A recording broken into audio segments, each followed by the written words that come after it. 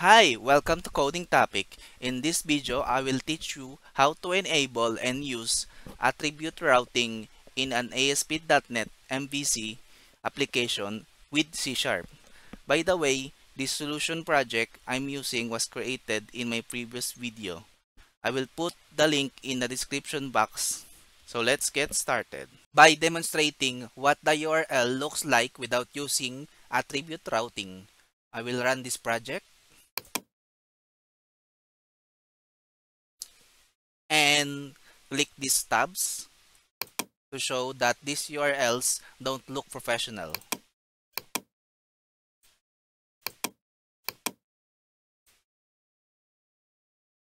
I will also type a non-existent page in the address bar.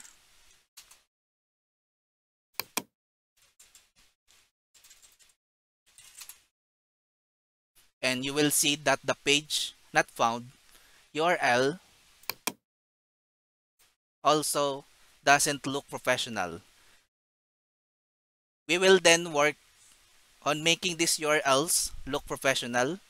Now I will close this browser. So the first step is to enable attribute routing. So I will open this folder, app start. Then I will open this file, routeconfig.cs. And in this line of code, line number 15, I will type here route.map.mvc attribute routes. Then I will click this button, save all. Then the next step is to open the controllers file. So I will click this solution explorer. Then I will open this folder, controllers. Then I will open this file, home controller. Then here in this file, I will use route prefix for this controller. You can name this whatever you want, but for this example, I will leave it as an empty string. And I will proceed in this action result method called index. And in this action method, I will use route class. Then you can also name this whatever you want, but for this example, I will also leave this as an empty string. And here in about action method, I will name it as about. Then here in this action method contact, I will name it as contact. And here in this action method, page not found, I will name this as page dash not dash found. And also I will put HTTP some action verbs here.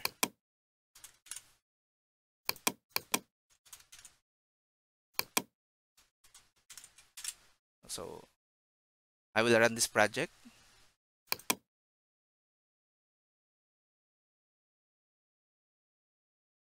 So now I will test it. So I will click this about tab. So right now we can see that the attribute routing is now working. So if I will click this contact tab. So it's also working. And if I will try to type here the page that does not exist, oh, I got an error.